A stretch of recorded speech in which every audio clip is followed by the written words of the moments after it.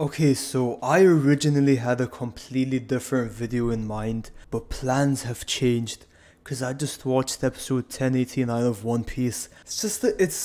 I'm so happy to be alive. First and foremost, the new animation is so nice, and I've never said this publicly, but I've always said to my friends, I would much rather them drop the quality of the image in each frame and make the actual animation more fluid. I prefer fluid animation over high quality images. Like sure, during a fight sequence, I want it to be high frame rate, high resolution. I know I'm asking for a lot, but it's One Piece, biggest show of all time, biggest anime of all time. But when it's just like normal interactions and whatever, I would much rather it be mid quality, but the fluidity of the interaction, of them walking, of them talking to each other, of them doing things, I would much rather it be fluid than super high quality, but it looks kind of choppy. And they've done it! They've achieved perfection. And so I'm really happy with that change. I love the new animation style. It was a bit weird when we saw Luffy going into the torpedo to save Bonnie. To save Chopper, and then he ended up with Bonnie. That was a bit too much going on, but other than that, it was so nice. It was so perfect. I can't even lie to you. Episode 1089 looked like the beginning of a One Piece movie. You know, with that whole animation and, you know, the Straw Hats leaving the island and, you know, being on the ship together, everyone's talking, everyone's interacting. And then, you know, they see this big torpedo thing in the sky or whatever, the big lava ball in the sky. And then Bonnie comes flying out. Man, that was so good. If Egghead Island is animated like this for the rest of, you know, the thing, I would be so pleased. I couldn't, if the rest of One Piece is animated like this, I couldn't ask for anything more. Now onto the actual episode. I got edged. I got blueballed. I got deceived when I was reading in the manga and they said Lulusia Kingdom never existed in the first place or whatever. There's like a million different translations, but you know what I mean. That one line, as soon as they put the X on Lulusia Kingdom and it blew up, I went this whole time under the impression that Emu said that because it zooms into his eye before the explosion happens. Now, it is still probably true that he's the one that did it, like the explosion, but turns out it was Mercury speaking. And I can't lie, Mercury's voice actor is so cold with it. He was obviously talking to the Marines over the comms, but I didn't really realize that. I thought it was Emu saying that, having like a little, I don't know the difference between a epilogue, monologue, whatever. He was having some sort of log with himself. Mercury, one voice actor. Brother, can you please? Wait, was it Saint Venus or Saint Mercury who said that? Regardless, somebody said Lulusia Kingdom, that country never existed in the first place, and whoever that voice actor was, that must have been the pinnacle of their career. Cause that one line was performed so well. I actually thought that was the voice reveal for Emu, and I thought that was finally a gender reveal for Emu.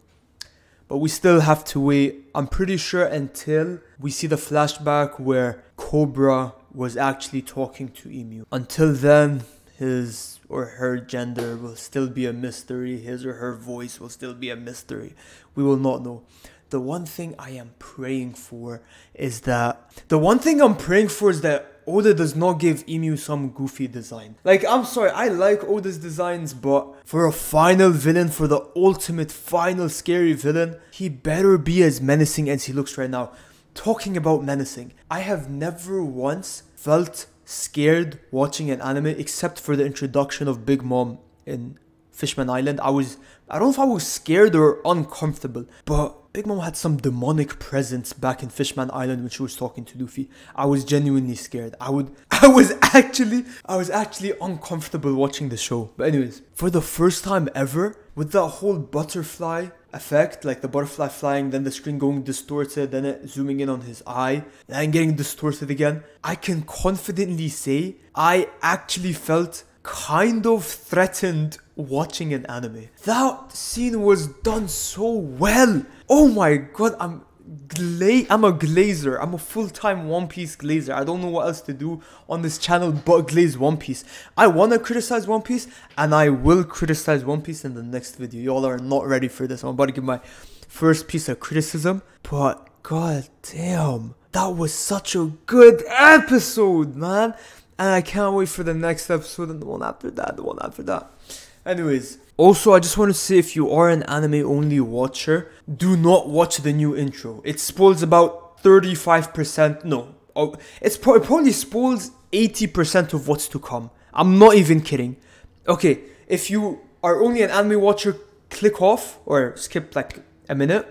We have Law versus Blackbeard, Kid versus Shanks. Okay, sure they hid Shanks, but whatever. We know Kid is fighting someone.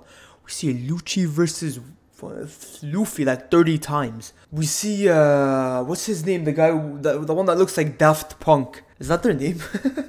Oh yeah, Shaka. Yeah, he looks like Daft Punk. Anyways, that dude, it literally shows him looking into the screen and then blood everywhere all around him. What more do we need? And it was just a spoiler after spoiler after spoiler. It's like if at the beginning of Wano they just had Gear 5th in the intro. What was going through their mind? It was like when they introduced Gear 5th in the film Red movie. Why did they reveal Gear 5th back then? But anyways, that's not the point. That's not the issue at hand. The issue at hand is that they changed the outro. The post-Wano outro, where, you know, it was Yamato running or whatever, top 3 One Piece outros. Actually, if we're talking about One Piece outros, probably the best One Piece outro. And in terms of One Piece theme, you know what I mean, intro, outro, probably top 5. Which is controversial, but I really liked it.